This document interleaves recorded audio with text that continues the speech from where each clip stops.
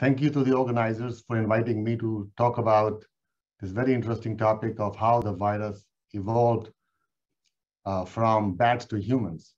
Uh, and this coronavirus that I'll present today, the discussion is partly based on what we have done in my group computationally, as well as what has been discussed previously. And Alina did a great job of giving us a very nice, succinct, and balanced view of what's out there with respect to policy, with respect to initial findings. What I would do is discuss a little bit more data-driven inferences that Alina alluded to and some others that are of interest to many of you. And so as you know, SARS-CoV-2 is a single-stranded RNA virus. Is it a positive sense virus that contains a bunch of proteins? And the one that you know a lot about is the spike protein, which is shown here with an S. So this SARS-CoV-2, of course, was first detected in 2019 in the Wuhan area. And since then, it has been studied. But this belongs to a family of coronaviruses, some of which we know a lot about. For example, MERS. It was a pandemic, almost a pandemic causing virus that came to our attention 9 years ago. And also before that, another one 18 years ago, SARS-CoV. Now, by looking at this timeline, we could make some kind of an inference that maybe SARS-CoV-2 came from MERS because MERS was recently around, and then MERS may have come from SARS-CoV. So sometimes this kind of very simple linear thinking of timing is unfortunately not true. And we need to actually do analysis of data from these coronaviruses, genetic analysis, to understand their history. So the timing of emergence is not sufficient. We need to really test it. And the reason I bring this up right now is that while many of you are aware of this, a number of times when we talk about the origin of SARS-CoV-2 in human population, its spread, we constantly go back to the first time we observed it. So the first time of observing any virus is not sufficient for us to know whether that was the ancestral or the starter of all outbreaks. And so what we need to do is phylogeny or evolutionary tree analysis that uses only genetic differences. And that's agnostic to timing and location where those strains are found. And this has a great benefit of then mapping this information onto the evolutionary history or the phylogeny and be able to say something about who the closest relatives are and how the virus originated. And this is the standard practice in microbiology and study of pathogens. And so here is a tree that was recently published by Benetol, which builds an evolutionary tree of sequences of coronaviruses sampled from a large number of individuals as well as species. And in this tree, I have highlighted SARS-CoV-2, which began approximately 2 years ago with the red, a color scheme I will use throughout this presentation. And then the blue is actually SARS-CoV, which happened to come to our attention 18 years ago. So as you can see, it is a 16 years gap between SARS-CoV and SARS-CoV-2, and both of them derived from a common ancestor with a high reliability. The scientists can place from a common ancestor. And then when we look for MERS, what we find is actually a much more distant virus that came around 9 years ago. So the timing of sampling of coronavirus is not sufficient for us to know their genetic similarity or their ancestry. And this is why what I would do throughout this talk is talk about how these trees or phylogenies really inform us about many questions we have. And obviously, as Alina mentioned, and you will hear again, is that, of course, these analyses cannot tell you all the answers, but they can start to help you exclude possibilities. And so this is what I will do throughout this. And let's focus on SARS-CoV-2 now as our question of interest. And this is a tree of SARS-CoV-2 sequences. In bold are sequences from human samples. This means various patients and their coronaviruses. And then you also see sequences from pangolin, bats, different pangolins and different bats. And here I would like to define a couple of terms or names here so it's easier to discuss. The literature is really full of a lot of information in which the nomenclature is quite confusing sometimes. So I refer to, and we should refer to, the common ancestor of all the human infections, in the case of SARS-CoV-2, as the proximate progenitor. So this is the most recent common ancestor of all human SARS-CoV-2 infections, whether they were in Wuhan or elsewhere throughout the world. And there have been more than 250 million such infections we know about, with a large amount of mortality. So this was, in a sense, the coronavirus that was present in patient 0. And this is the granddaddy of all coronaviruses that are infecting and causing COVID-19. And this coronavirus really evolved from the ultimate progenitor. This is ultimate progenitor, which is the most recent common ancestor of this proximate or granddaddy progenitor and non-human coronavirus. So here you can see we have the ultimate progenitor, and then we have the proximate progenitor. And the questions that Alina and many of us are asking are about this transition from ultimate to proximate progenitor. And this is the real question shown by the dotted line. What were the series of steps that occurred naturally or non-naturally? And what was the ultimate progenitor like? And what was the proximate progenitor like? This is the question we are all interested in. And by the way, we can define what ultimate progenitor is because we have a bad coronavirus, in this case, some sampled in China and Southeast Asia, that provide a attachment point or a point that defines where the ultimate progenitor is. And as I'll discuss later, this ultimate progenitor could have existed 10, 20, 30, 40, 100 years ago. So now when we come down to this kind of a picture, which I will keep throughout the presentation, we have a lot of questions. What did this ultimate progenitor genome look like? Who was the animal host of this virus? And when and where was that? So these kinds of questions we could ask in a data-driven way by using sequences and, of course, some information about where the sequences came from. And then we also have questions about proximate progenitor. What was the genome of the virus that infected patient 0? When was that and where was that? And then there are a large number of questions in between. What were all the events between ultimate to proximate progenitor that made that early coronavirus into what ultimately infected and spread in the human population? So we have what kind of adaptations happened, who, where, and when they happened, what species were involved, and was this non-natural evolution involved in this process? So these are fundamental questions that scientists and journalists, everyone is grappling with, and politicians. So who was the proximate progenitor? Let's ask that question. And what can we say? So because the earliest genomes available are from last week of December in China, we can immediately start with a hypothesis that the Wuhan, Hubei genomes sampled in 2019, in the last week of December, they represent the proximate progenitor. They were the starting of all pandemic. This is ultimate question. And if this is true, and this is sort of how my group and many scientists work, is if it's true, then Wuhan, which I will call Wuhu 2019 genome, one of them will be the proximate progenitor. And this is really what we expect to see. If that happens, then we can tell a very clear story. So we test the hypothesis, which is possible to do because a very large amount of data are available. When we analyze this problem, we built an evolutionary tree of SARS-CoV-2 in humans, and we used 29,000 genomes, which were very long ones, from the early phase of the pandemic, the first 7 or 8 months.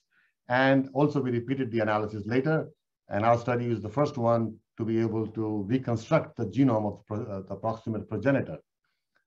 And so on the left here is the complicated looking phylogeny. Each branch here is basically a mutation. So as you can see, coronavirus has been mutating from the beginning. And in this case, we only use genetic differences. We did not use any information on when and where these coronaviruses were sampled.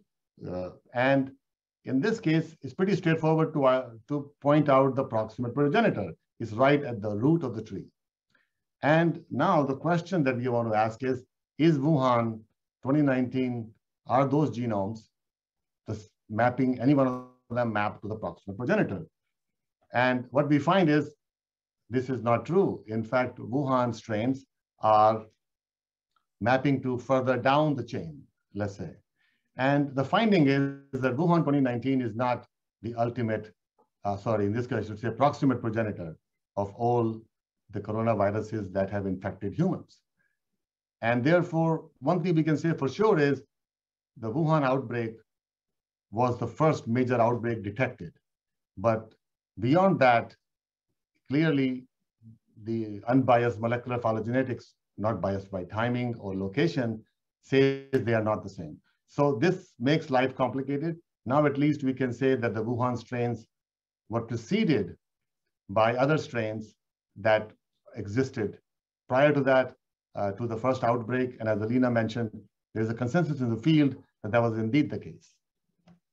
So in fact, if we go and really focus onto this one specifically, what you find is that the proximate progenitor is 3 mutations earlier. In fact, Jesse Bloom's study confirmed our findings that there are 3 mutations separating Wuhan 2019 and proximate progenitor. And you can see those steps in green and red.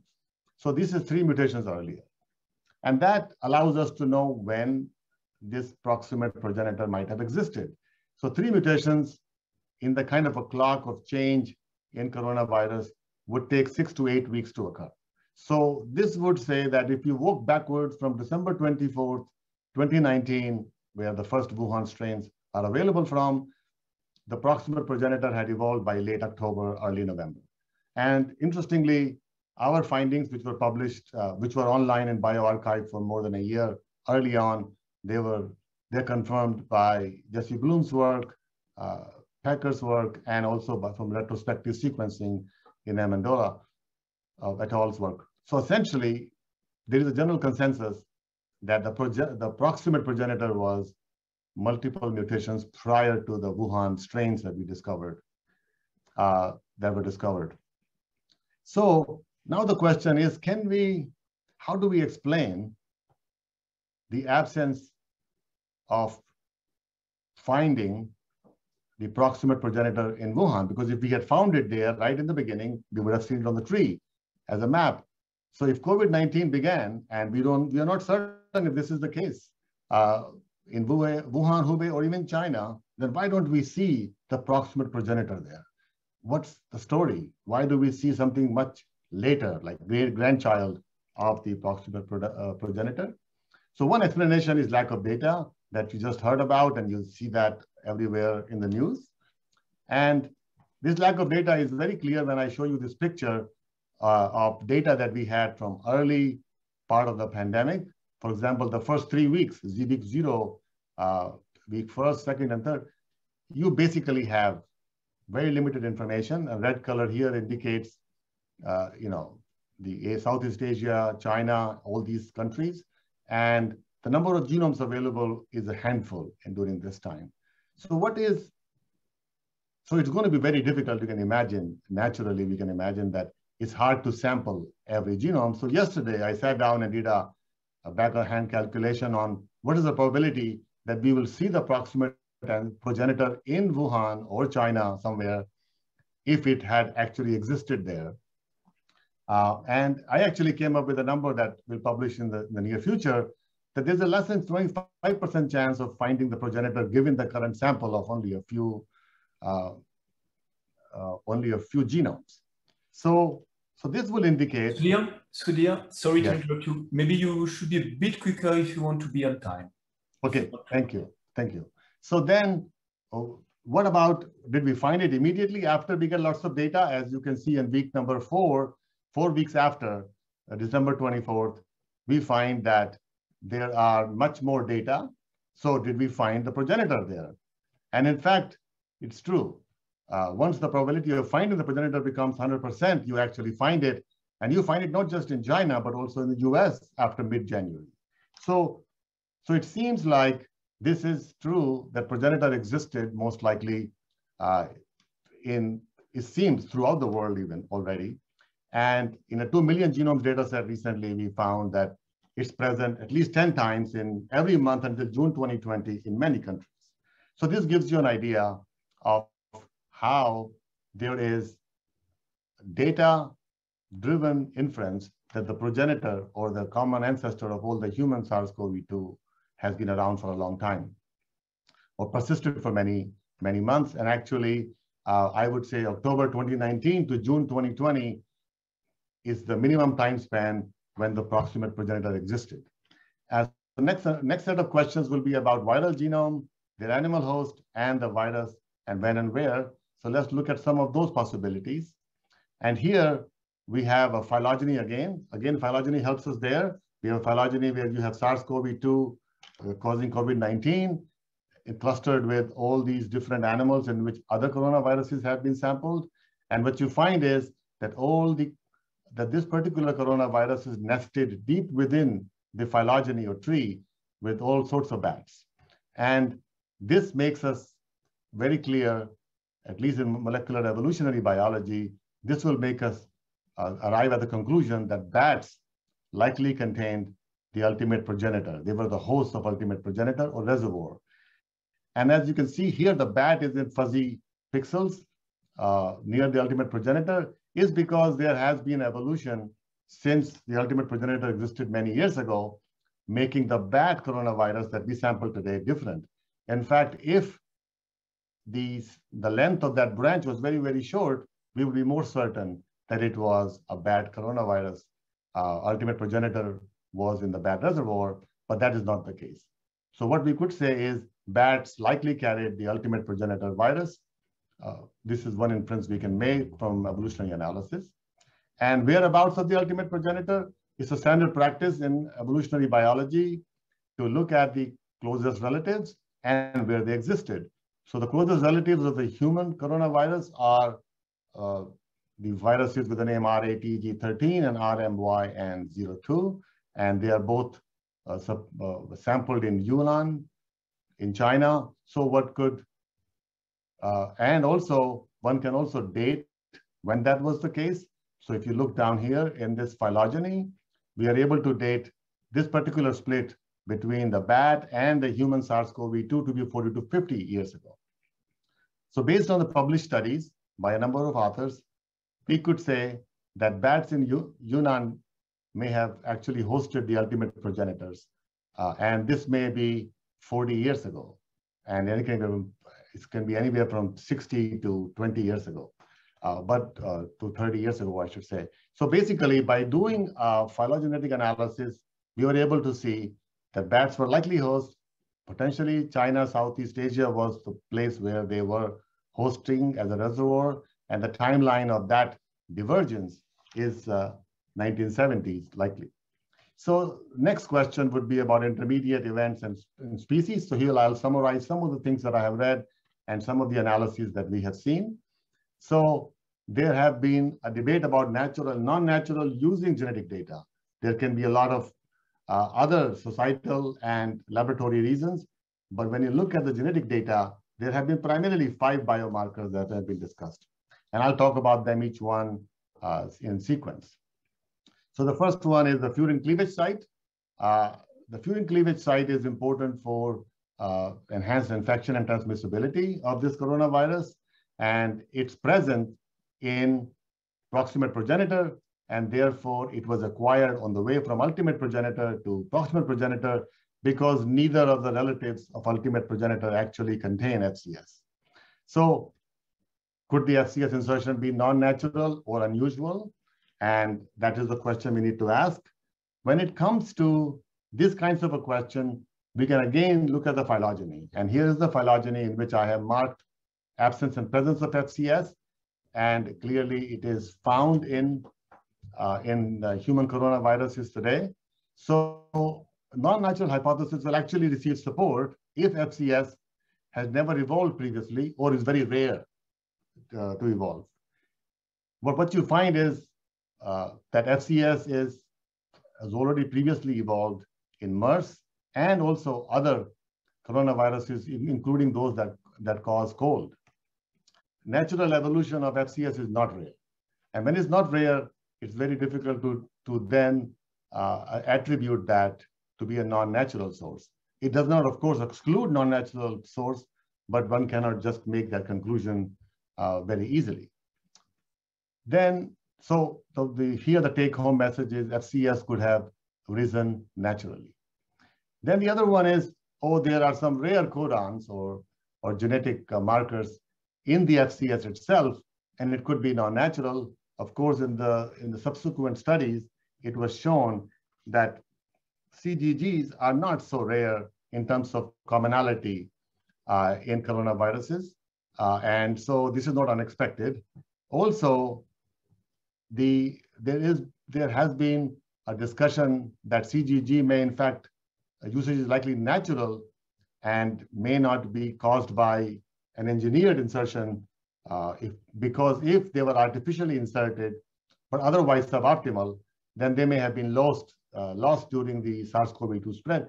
It is a weak argument, but still gives you an idea that this is important for the virus.